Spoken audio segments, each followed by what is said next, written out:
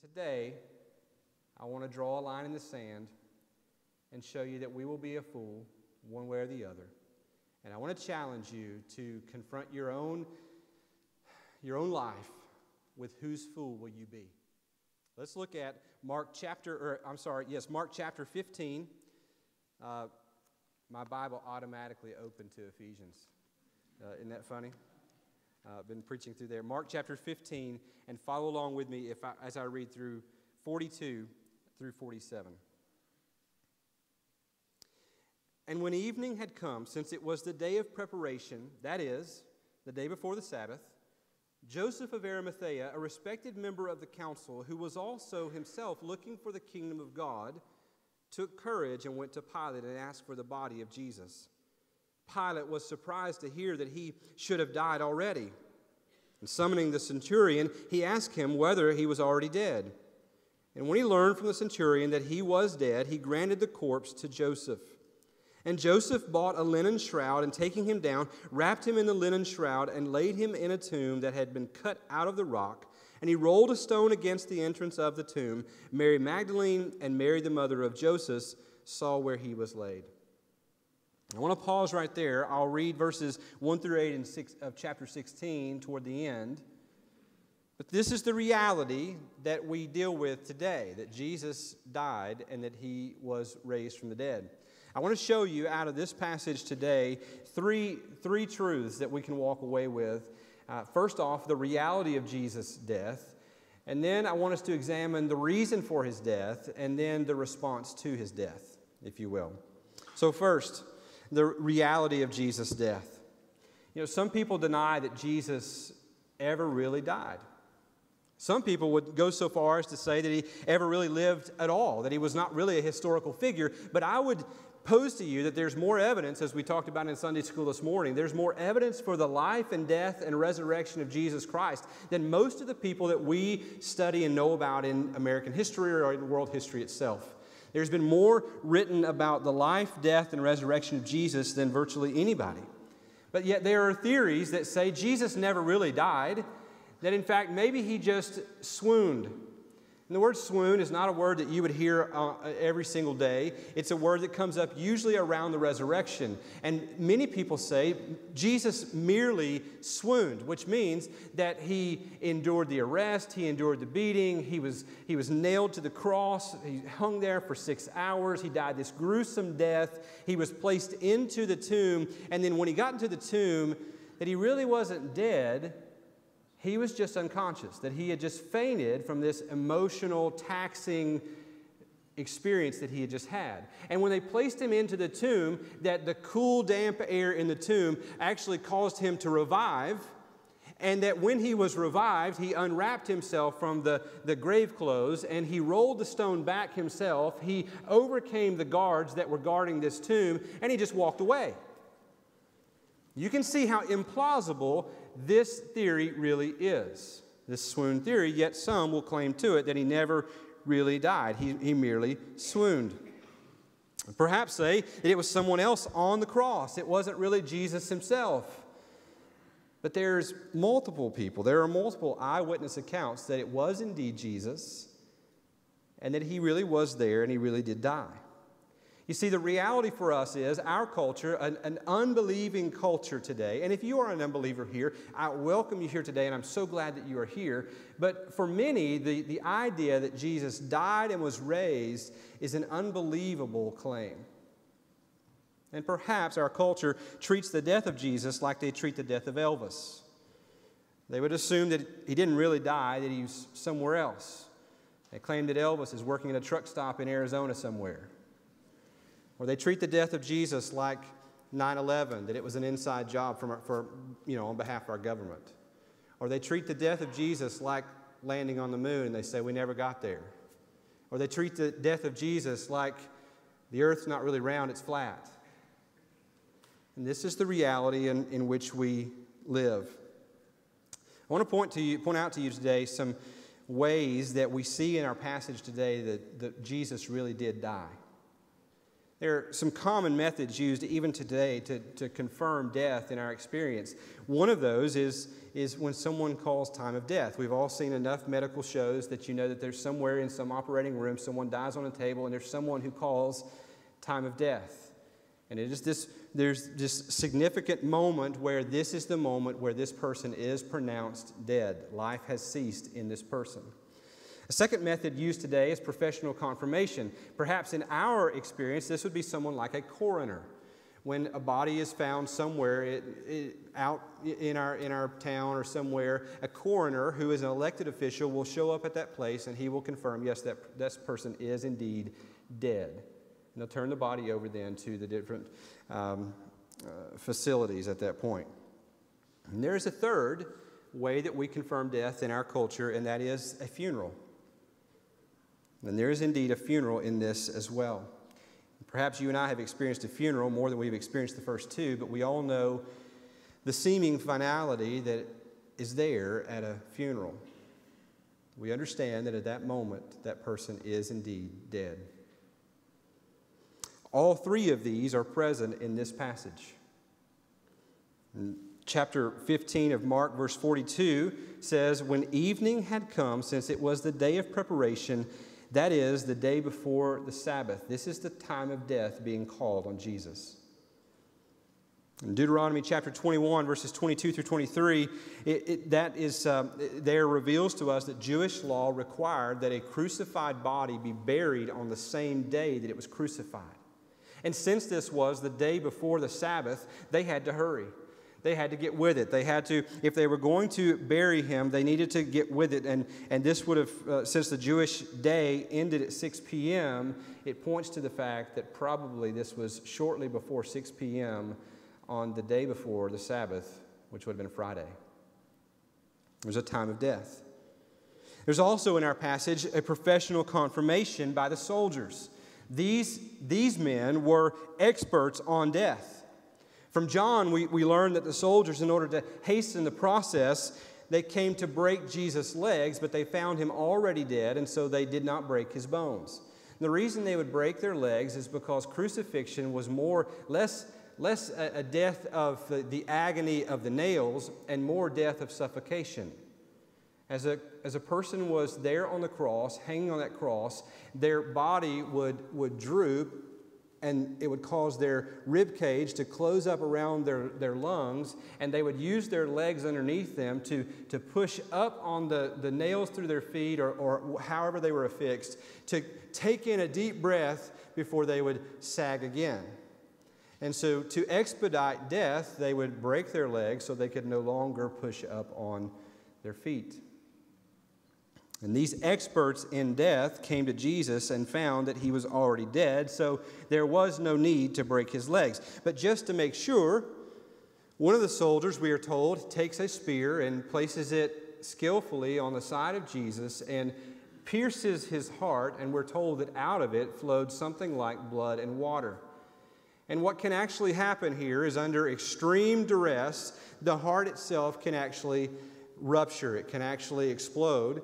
And it will cause the pericardium surrounding the heart to fill with this blood as well as this lymphatic fluid, and that's what came out of him, and they knew at this point that he was indeed dead. I want you to notice how many times Mark draws attention to the fact that Jesus is indeed dead. In verse 43, Joseph asked Pilate for the body. In verse 44, Pilate he was surprised that he should have already died. In verse 44, he asked the centurion if he was already dead. In verse 45, the centurion confirmed that he was dead. In verse 45, Pilate granted Joseph the corpse. We are told here not just from those who were Jesus' followers that he died, but we are told by those who are outside of this movement of following Christ that he was indeed dead. There is also a funeral here. It was a funeral that was attended by Joseph of Arimathea and Nicodemus, we're told in John 19:39, and by the two Marys.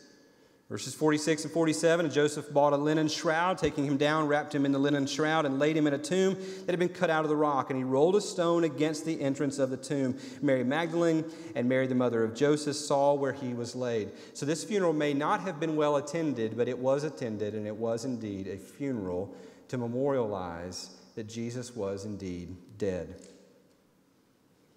There's no question. Historically, there is no question that Jesus lived and that he actually did die. The question, though, is why?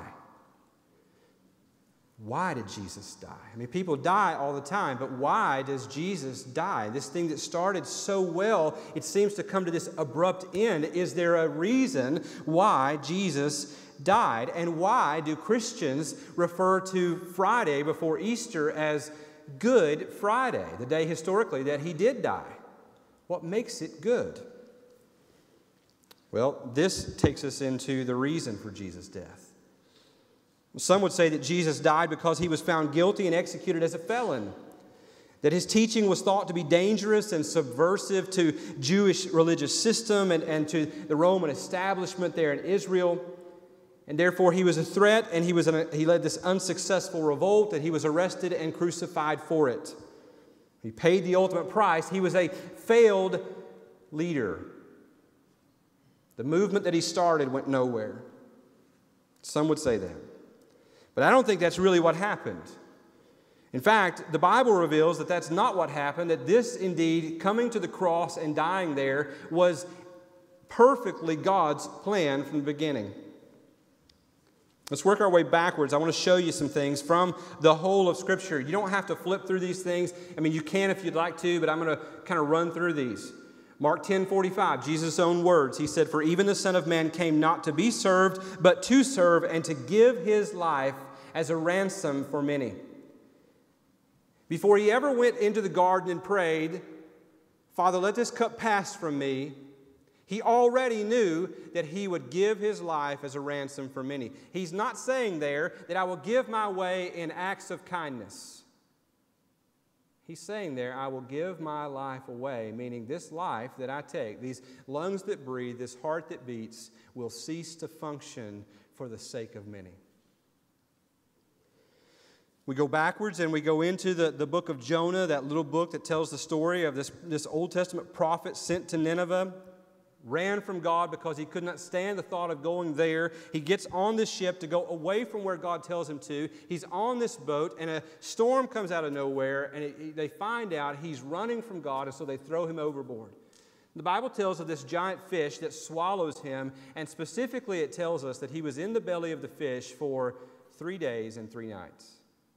And afterwards, the fish then spewed him out into the land of the living again.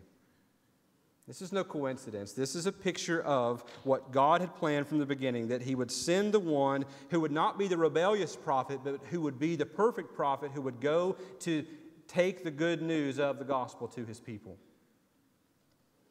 Moses, in the wilderness, the people complained. They murmured against God. God, why?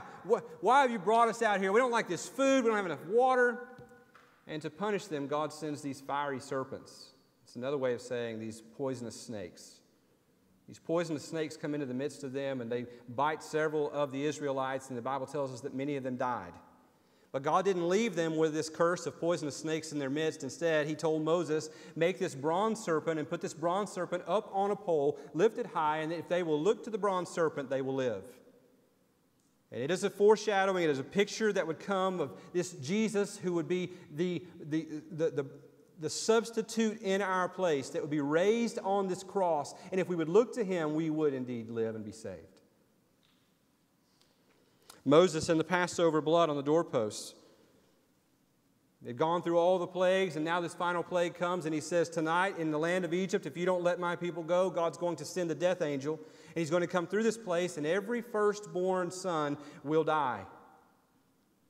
But to all the Israelites, God made a provision, and he said, slaughter this lamb and take the blood of the lamb and paint it on the doorpost and the lintel of your home, and then go inside.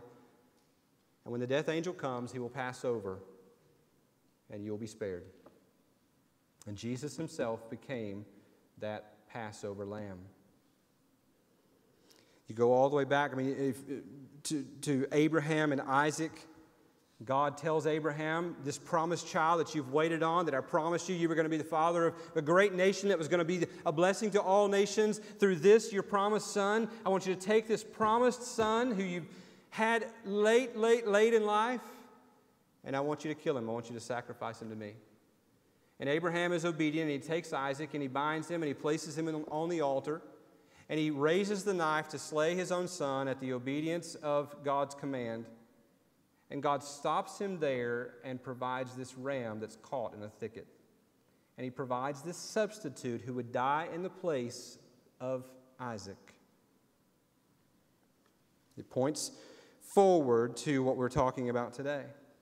In fact, if you go all the way back and you go to Genesis chapter 3, Genesis 1 and 2, you know God created the heavens and the earth. He created man and woman and everything that exists. He put everything under their feet. He put them in a beautiful place. He told them, you've got everything you need. You can have everything you want in this place except for this one fruit from this one tree. Don't eat this. If you eat it, you will die. And they chose to rebel and say, we know better than God, and we will make our own decisions. And death was ushered in. And when God comes into the garden in Genesis chapter 3, and he has this conversation with Adam and Eve and the serpent who deceived them, he said to the serpent, I will put enmity between you and the woman, and between your offspring and her offspring. He shall bruise your head, and you shall bruise his heel. Now that he shall bruise your head and you shall bruise his heel is a direct picture of what would happen when Jesus would go to the cross. That Jesus would have nails driven through his hands and through his feet, and this would be the bruise that would come to the feet of Jesus, but that in that, Jesus would deliver a much more devastating blow to this serpent, to Satan himself, and it would be a fatal head wound. He would crush the head of the serpent. You see, the reason for Jesus' death is not because he was just not that great of a leader or things didn't go his way. It's not that this revolt that he tried to lead went south. The reason Jesus died is because God planned for him to. This was not a surprise. All of the evidence points to God's premeditated design and initiation. Isaiah 53 verse 10. I could read to you that whole chapter, but Isaiah 53 verse 10 tells us that it was the will of the Lord. It pleased him to crush his son. Jesus was no victim. He came and did exactly what the Father sent him to do. But why? We still haven't answered the question, why? Why would God send his own son on such a death mission? And why would Jesus embrace such a thing? Who would willingly want to go through what Jesus went through? There are two reasons. The first is love. The reason that Jesus died was for love. John 3:16, for God so loved the world that he gave his only Son, that whoever believes in him will not perish, but will have eternal life. Romans chapter 5, verse 8, but God shows his love for us in that while we were still sinners, Christ died for us. 1 John chapter 4, verses 9 through 10. In this, the love of God was made manifest among us, that God sent his only Son into the world so that we might live through him. In this is love, not that we have loved God, but that he loved us and sent his Son to be the propitiation for our sins. That word means that he was sent because our sin had earned us the wrath of God. God was angry with us. This is what caused Adam and Eve to be expelled from the garden. They could no longer walk with God. They had no fellowship with God. They were kicked out of his presence. God was angry with us. And Jesus was sent to pay that price so that that distance between us and God, the wrath that we deserve, he took it on himself, and he has satisfied the wrath of God so that you and I, by faith, are brought to God, and God is no longer angry with us. He loved us. You ever stop and think why God loves you? I mean, if you're like me, I know my heart. I know the thoughts I have. I know I, most of the time, don't follow through on what I am supposed to be following through on. Anybody else? Why does He love us? Because He chooses to. This is what we learn by Him choosing Israel. He said, you were not a people that should be loved. You were not a people that should even be thought about. You were smaller than everybody else, but I have set my affection on you in order to show my glory to the world. There's nothing in you or nothing in me that would cause God to love us.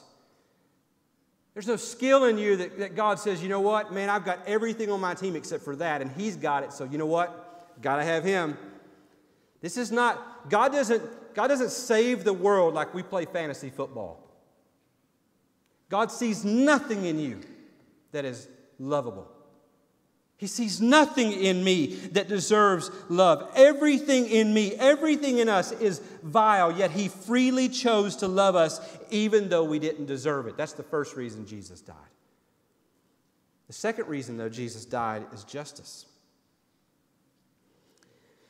He couldn't simply look the other way and accept us in our sin. We have committed terrible acts of wickedness against the infinite holiness of God. You may sit there today, and this is not me talking down to you. I'm not being condescending to you, but you may be thinking this thought: I don't think I've done anything that bad. I don't think I've done anything that would warrant Him dying in my place. This is a common rebuttal for why. Why should Jesus have died for me? In having that logic, you grossly underestimate His holiness.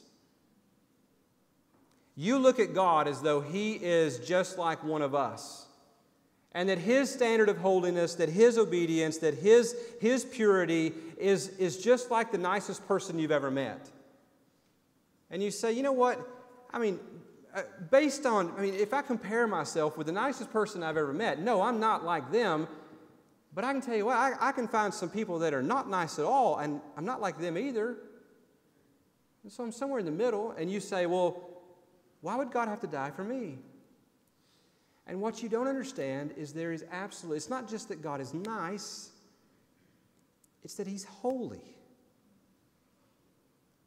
That there is no evil in Him. None whatsoever. He is perfectly separate.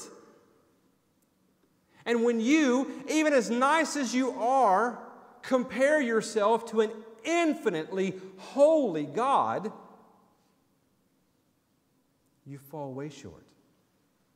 It's not even just that God doesn't have any evil in Him, it's that He has nothing but righteousness in Him. That He is good in all that He does. And you and I fall short.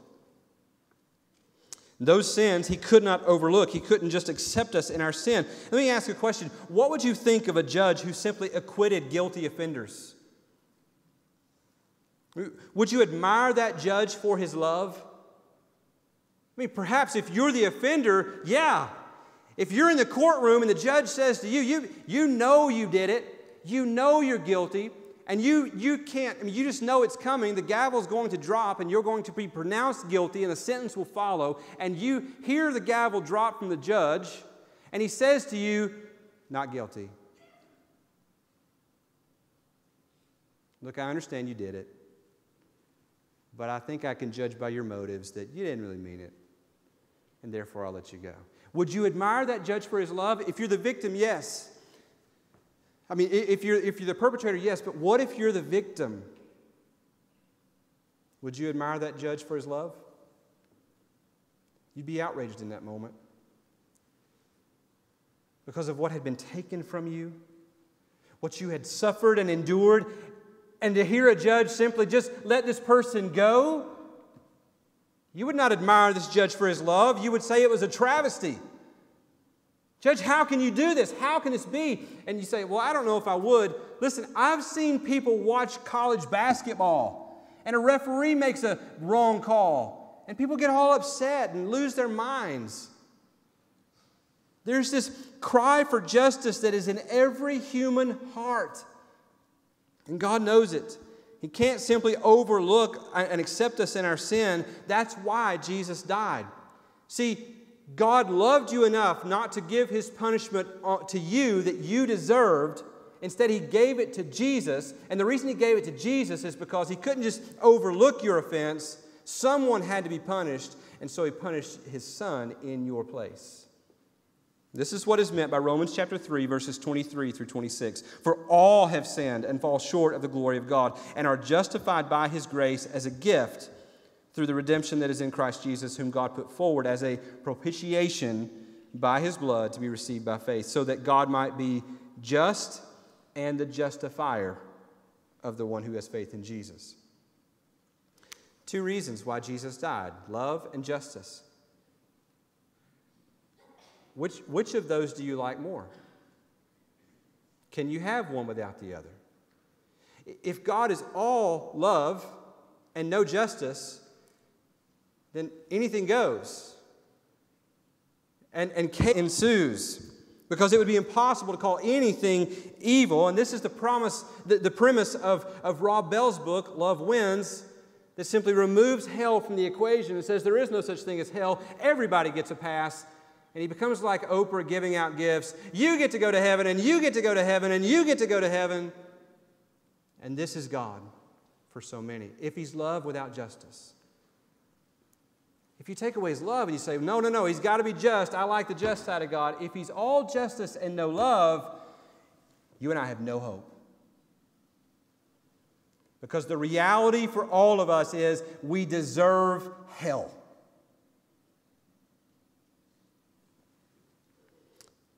The conclusion that I would take out of this, that I would give to you as well, is that we should thank God that He loved us in spite of our sin by sending Jesus to die as our substitute in our place. The third thing I want you to see out of our passage today is the response to Jesus. The response to Jesus. Everyone else, when Jesus was there on the cross and he was dead, he'd been pronounced dead, it was confirmed, everyone knew it. The response was everyone else had abandoned Him. There was no one to claim His body. And there was a law on the books that said that, hey, if no one claims the body, then the criminals will be taken down off the cross and they will simply be thrown into Gehenna. Gehenna was the place of the dead for that reason. It was basically like the city dump. It was where everyone took their garbage and everything, and the fires there are said to burn all the time. The worms never stop eating because it was just this trash dump. And this is what would happen to Jesus. It looked like this was going to happen if no one claims His body. But then one person stepped up. And Joseph of Arimathea comes forward and he says, "Can I have the body?" And we're told in John chapter 19 that Nicodemus joined him. Both of these men were religious men. They were part of that religious inner circle. And I just can't help but to notice that perhaps Nicodemus gathered strength. Nicodemus, you'll remember, is the one who came to Jesus by night because he didn't want anyone to know. Perhaps in this moment he gathered strength because another brother stepped up. And all of a sudden there's someone else, and the two of them go together. And they take Jesus' body. The Bible here tells us that Joseph was courageous in spite of the cost, that he took courage. The phrase there means to dare. Joseph dared his life by aligning it with Christ. He dared to align his life with the crucified Christ. He was daring away everything that meant anything to him at any point in his life. This was a religious man, but religion had only left him wanting. He was still, the Bible here tells us in our passage, he was still looking for the kingdom of God. See, he was religious and he was part of the inner circle, but it still had left him wanting, and perhaps that's you here today. You have come to church all your life, or perhaps you only come a few times a year.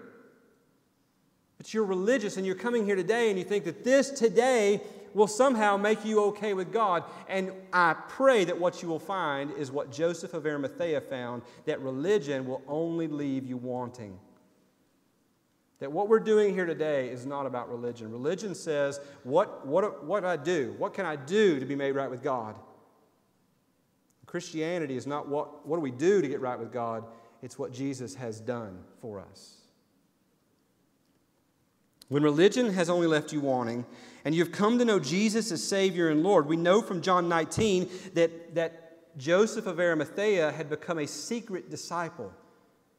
That even though he was a member of the council, he was following Christ. He was a secret disciple. He'd come to know Jesus is who he claims to be.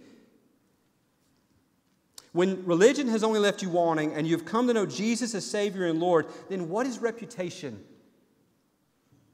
I mean, he was a respected member of the council, it says. What is worldly position? He was a member of this council. What is life itself? Pilate could have found him guilty of being sympathetic to this crucified criminal and said, "You're next." This is a very real possibility. When Joseph steps forward and goes and asks for the body, this is a real possibility. He's gambling his life away. He's daring his life away. He dares away respect and position and life, even earthly possessions. The Bible here says that he buys this linen shroud and he places Jesus, the body of Jesus, in his own tomb. You see, Joseph was willing to dare his life away, all for the sake of knowing Christ and the fellowship of his suffering. This is what Paul wrote about in Philippians 3 when he said, "But whatever gain I had, I counted as loss for the sake of Christ. Indeed, I count everything as loss because of the surpassing worth of knowing Christ Jesus my Lord. For his sake I have suffered the loss of all things and count them as rubbish." This is what Joseph of Arimathea was doing. Everything I have is worth nothing if I don't know this man. Paul goes on and he says, "In order that I may gain Christ and be found in him, not having a righteousness of my own that comes from the law, but that which comes through faith in Christ, the righteousness from God that depends on faith, that I may know him and the power of his resurrection." You see, the New Testament is filled with examples just like Joseph of Arimathea and Nicodemus. It makes up the bulk of the rest of the New Testament. The story of Christianity, the reason that we are here today is because the resurrection made all the difference in the world. There were responses just like this, where men and women were willing to risk it all for this man who was dead on a cross. Would you do this? I mean, history tells us that Peter, the one who had said, "If everyone else denies you, I won't. I'll be by your side, Jesus." And then he denied him 3 times before the rooster crowed. History tells us that Peter was crucified upside down because he would not stop talking about the cross and the resurrection. History tells us that Andrew was crucified in a spread eagle position. Later on, it's where the St. Andrew's Cross of Scotland comes from. Philip was martyred in modern-day Turkey. Bartholomew was skinned alive and then beheaded. Thomas was speared to death. Matthew was martyred in either Ethiopia or Persia. James the Less was martyred in Egypt. Thaddeus and Simon the Zealot killed in Persia, either crucified or some other means. Paul was beheaded in Rome. If Jesus had only died, these men would be the most foolish men on the planet. 1 Corinthians 15, we looked at it in our Sunday school class this morning. They would be of all men most to be pitied. If Jesus has only died, then this is crazy. Who dies for a lie? But the story does not end at the funeral. And this is good news. In chapter 16, read along with me. Just listen as I read. When the Sabbath was past, Mary Magdalene, Mary the mother of James, and Salome brought spices so that they might go and anoint him. And very early on the first day of the week, when the sun had risen, they went to the tomb. And they were saying to one another, "Who will roll away the stone for us over the entrance of the tomb?" And looking up, they saw the stone had been rolled back. It was very large. And entering the tomb, they saw a young man sitting on the right side, dressed in a white robe, and they were alarmed. And he said to them, "Do not be alarmed. You seek Jesus of Nazareth, who was crucified. He has risen. He is not here. See the place where they laid him. But go tell his disciples and Peter that he is going before you to Galilee. There you will see him just as he told you." And they went out and fled from the tomb, and for trembling and astonishment had seized them, and they said nothing to anyone, for they were afraid. I think what happened to the women there as they get to the tomb and they see that the tomb is empty, it says that Jesus tells them, "Go and tell your brothers." They were so taken aback by what seemed so foolish. This doesn't happen. People who are dead don't come back to life. And I think these women were so astonished by this, not to mention the fact that here is this man dressed in white in a tomb. It says they're astonished that for a moment they pause. They say nothing to the brothers. If Jesus had only died, then all those who respond in this way, eventually the women go on and they speak. Anyone who responds by following Jesus, if Jesus only died, then it's foolish. But if Mark 16, 1 through 8 is true, and I believe that it is, then it is the most wise thing anyone could ever do. It would be foolishness to not follow him. I mean, we follow all sorts of other people for a whole lot less, don't we? If it's true that Jesus has been raised from the dead, why would you not follow him? Listen to the words of Al Mohler, president of Southern Seminary. He said, "Every person will be one kind of fool or the other. We are going to be one variety of fool, the fool who rejects the knowledge of God, or the other kind of fool who is foolish before the world because of allegiance to the cross of the Lord Jesus Christ. Which is better? To bear the scorn of the world as a fool and to know the wisdom of the cross, or to embrace worldly wisdom and be shown to be a fool on the day when every act and deed and thought will be revealed and all things will be made known to all." See, the reality for all of us is that no matter where you fit into the story today, whether you are here and you say it is foolishness, whether you side with Friedrich Nietzsche and you say, how pathetic are these people? Or whether you are here and when I say he is risen, it's everything in you not to scream out, "He's risen indeed!" No matter what side you are on, someone will call you a fool. And I would simply ask you today, whose fool will you be? Let's pray.